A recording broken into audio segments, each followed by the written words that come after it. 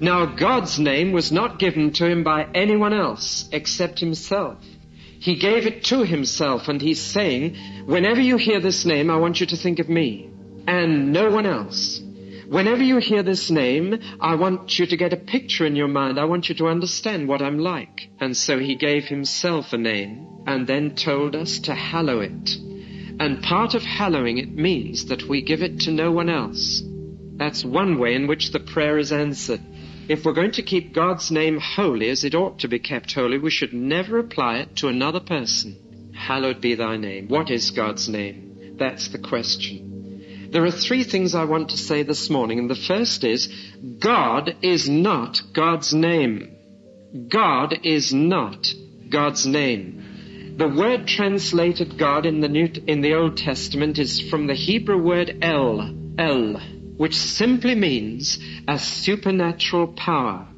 It's exactly the same word as I heard on the lips of Arabs when we lived in Aden, Allah, which means a supernatural power. And it's a word you'll find used elsewhere in the world. We use the word God almost as a name for God simply because for centuries in this country we've been taught that there is only one. That in fact the word God is simply a description. It is not the name. And therefore it doesn't really matter whether a person believes in God or not. It depends which God they believe in. And if you went up to a Hindu immigrant from India and said, do you believe in God? He would rightly say, which one? And you would then have to name the God you were thinking of in your question. Now this was the situation in the Bible days. And Moses, brought up in the court of Pharaoh, knew perfectly well that in Egypt they believe in many gods. And so when he was sent to Egypt, and God said, tell them I'm going to get them out of there, he said, well, who shall I say called?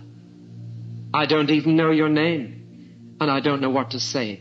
And God said, I will tell you my name. The second thing I want to say is this.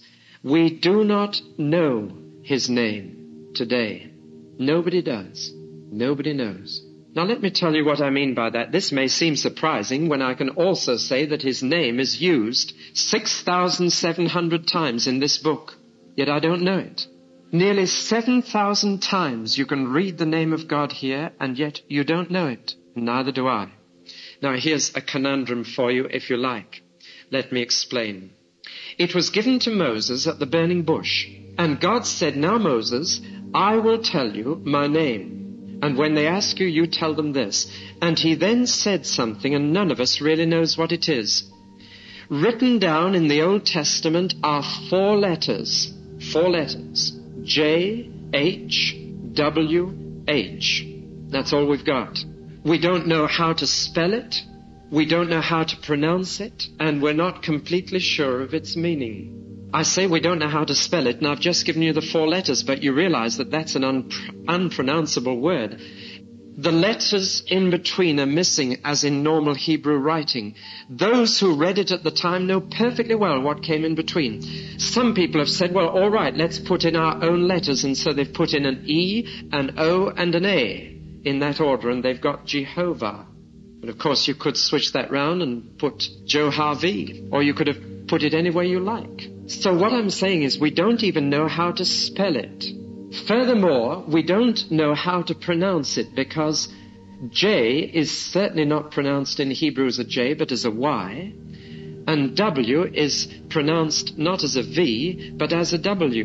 And so the nearest that scholars can get to it is Yahweh. Yahweh. Is that his name? You see the problem?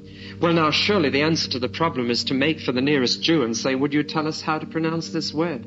But the tragedy is that for a whole period of centuries, the Jews never pronounced it, and even they cannot tell you how to say it.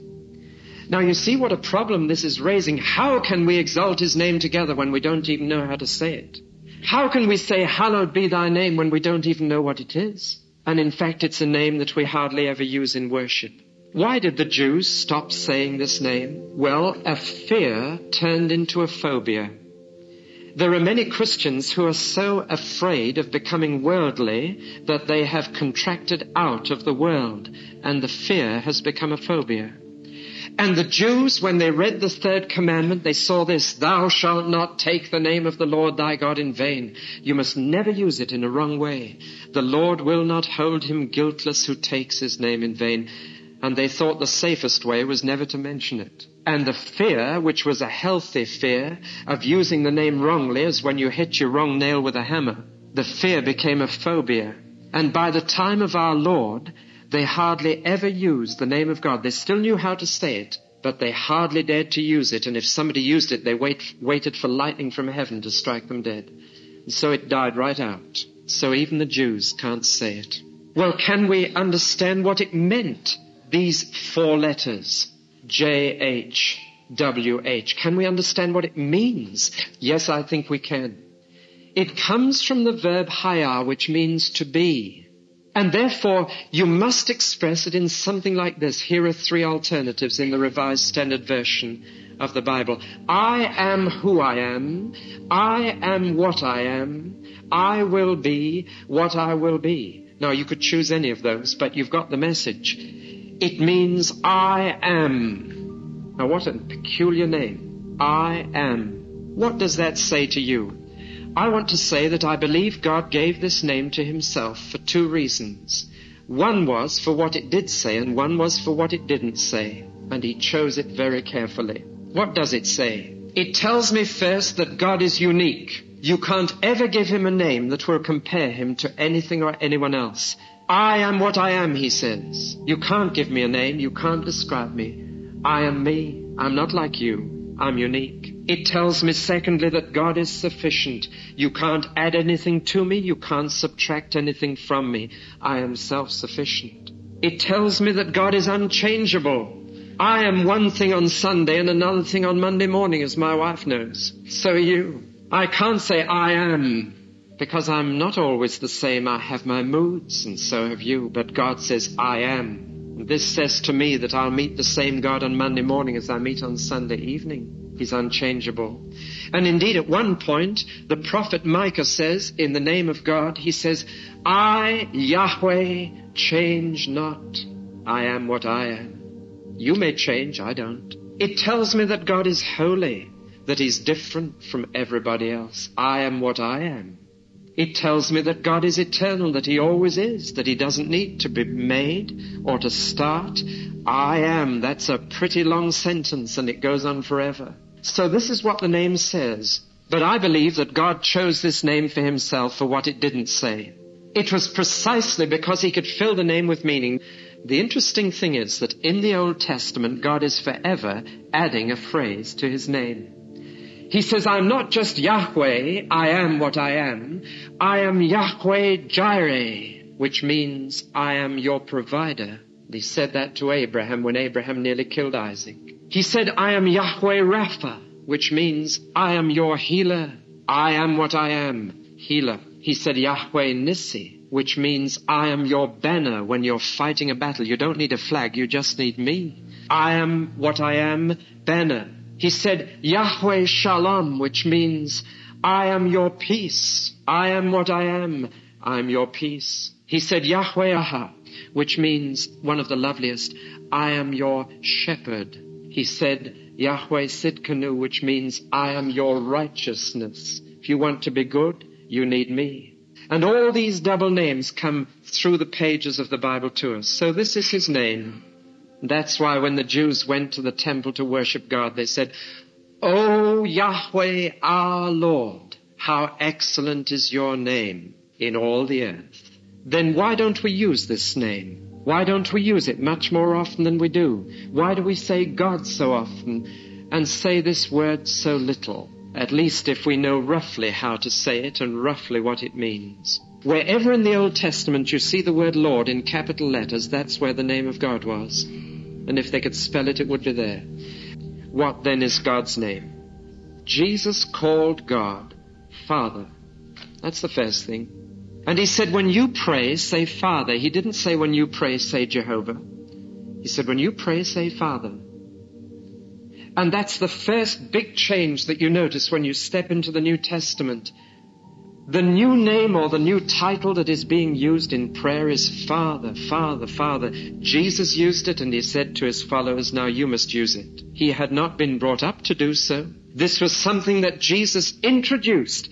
It was something quite new. The Jews would never have dared to call God Dad. Never. They didn't even dare to say his name. Never mind be as intimate with the Almighty as that. But Jesus said, when you pray, say Father. And therefore the unique Christian prayer says, Our Father which art in heaven, hallowed be thy name. So the first thing that the name of God means to us is Father. And that word means so much more to us than Jehovah ever did to the Jews. But there's a deeper reason still why we don't use Jehovah, and it's this. Not only did Jesus call God Father, but, and this is what I try to say to every JW who comes to me, Jesus called himself Jehovah. That is the most extraordinary thing in the New Testament to me. Jesus called himself Jehovah. Now, where do I find that? Because the word Jehovah isn't in the New Testament. I told the last Jehovah's Witness to visit me, you come back to me when you can point the word Jehovah to me in the New Testament, because that's where I live, in the New Testament, as the fulfillment of the Old. But it's not there. Well, then why do I dare to say that Jesus called himself Jehovah? Well, listen. 7 times Jesus said, I am, and added a description. I am the light of the world. I am the bread of heaven. I am the good shepherd. I am the resurrection and the life. I am the way, the truth, and the life. I am the true vine. 7 times he said this kind of thing. And you may not have noticed, but every time he said it in the hearing of the Jews, they immediately tried to kill him for it. Why? Why did they try to kill Jesus every time he said those words? The answer comes across in the English, even more so in the Greek. He used a particular expression which isn't just simply I am, but is better translated I am. If you're interested in Greek, ego eimi. Well, eimi means I am, and ego means I. And he said, I am.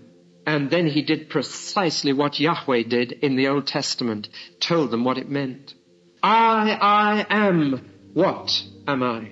I'm the bread of heaven. They got the message. There is no doubt about it that the Jews realized he was saying, Yahweh, I am. And then filling out the word, just as his father had done in the Old Testament. It was for this reason that they crucified Jesus, no other. It was for this reason that the Jews said he must be done to death. It was for this reason, whatever political charges they managed to produce at the trial, it was for this reason. And there are 3 occasions on which he used the phrase, I am, without even saying anything after it, which made it crystal clear. Let me give you the 3 occasions. One day Jesus said, in colloquial language, I'm paraphrasing, I was talking with Abraham the other day, and they said, you are not yet 50 years old. How do you know Abraham? And Jesus said, verily, verily. And in his language, that's Amen, Amen. Truly, truly, certainly, certainly, I say to you, before Abraham was, I am. Do you know what the next verse says? They took up stones to stone him. They got the message. I am Yahweh. I've always been. I am the eternal one. I am that I am. That's how I knew Abraham. The second occasion was in the Garden of Gethsemane. And Jesus was there praying, and there came soldiers from the temple to arrest him. And they came, now notice, they were temple soldiers, Jewish soldiers, not Romans. And they came to arrest him. And he said, who are you looking for? And they said, Jesus of Nazareth. And he replied this, I am. And literally they fell backward on the ground. Says that. Now why? Why should they fall on the ground? The answer is they expected him to be struck dead for saying it. The blasphemy of it. And so they finally took him away in chains when they saw that nothing happened to him. And of course nothing would. It was true.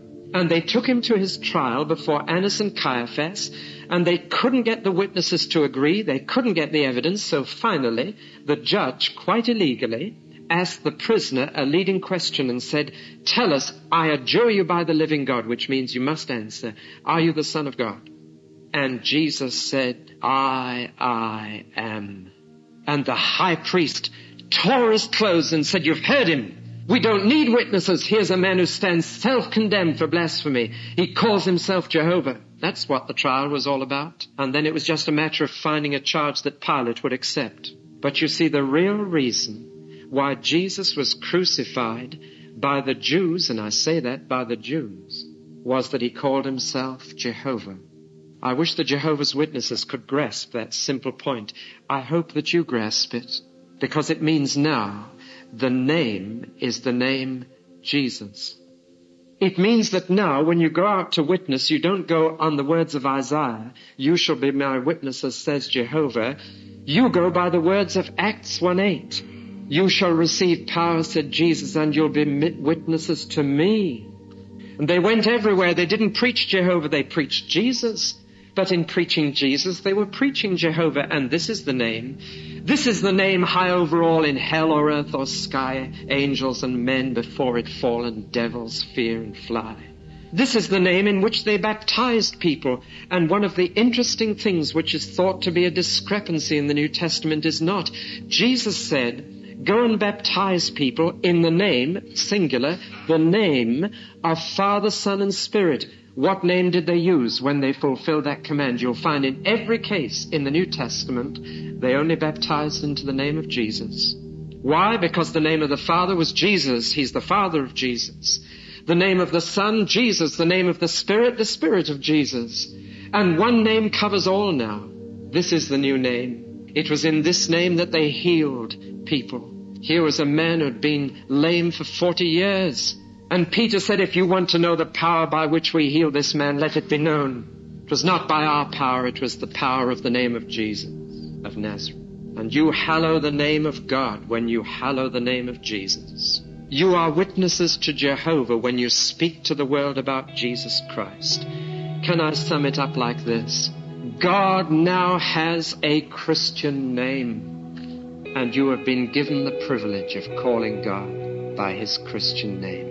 Oh, magnify the Lord with me. And in Hebrew that reads, oh, magnify Yahweh with me, and let us exalt his name together. I am Alpha and Omega, the beginning and the end, saith the Lord, which is, and which was, and which is to come, the Almighty. He which testifieth these things saith, surely I come quickly. Amen. Even so, come, Lord Jesus.